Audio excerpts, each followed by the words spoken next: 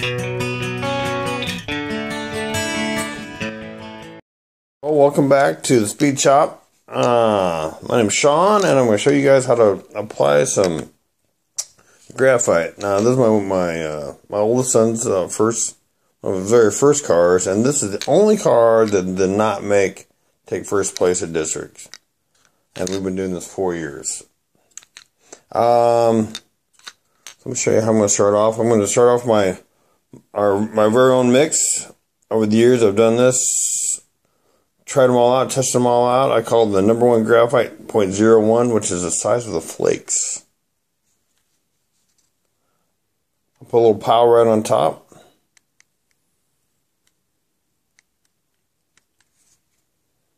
Just a little powder right there. What I do is I tap, tap, tap, spin, crunch, and you actually feel it crunching inside there. Tap, tap, tap, crunch. Tap, tap, crunch.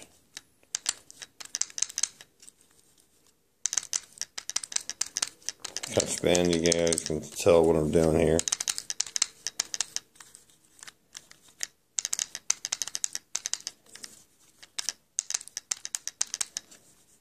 That's why you can actually just hear that crunching sound in there. Blow out the extra.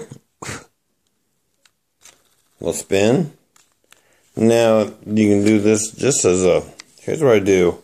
You can get a couple more thousands for probably about 2 runs. I will actually put just a little pile, I'll hold it close to the body. Put a couple dabs on there, just a little pile.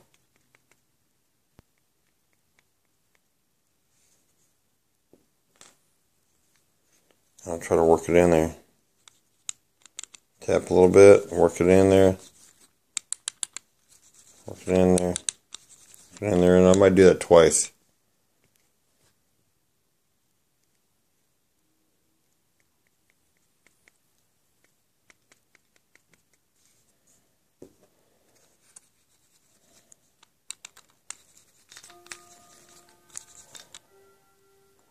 One last spin, or one last blow. We'll spin. And no, you do not spin it and spin. That is a big no-no. That is actually ready to race. But remember, check out my other video about prepping the wheel bores and the axles. And that'll actually get you to this point that is all you have to do the race. Okay, so let's talk about the inside edge of your dominant wheel. If you're into rail riding, which hopefully you are to get the maximum speed, the inside edge, you got to get some graphite on it. And this is how I do it. Take my #1 graphite, make me a little pile. I got some there. Remember, I will actually just set on a block. If you can't find something, get something that's nice and smooth. What I do, I just rub it into there.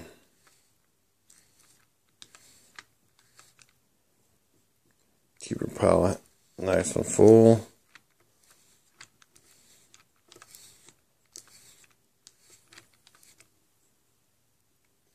I'll probably do this. I'll probably get 3 or 4 good rotations out of the whole thing. You actually feel it crunching again.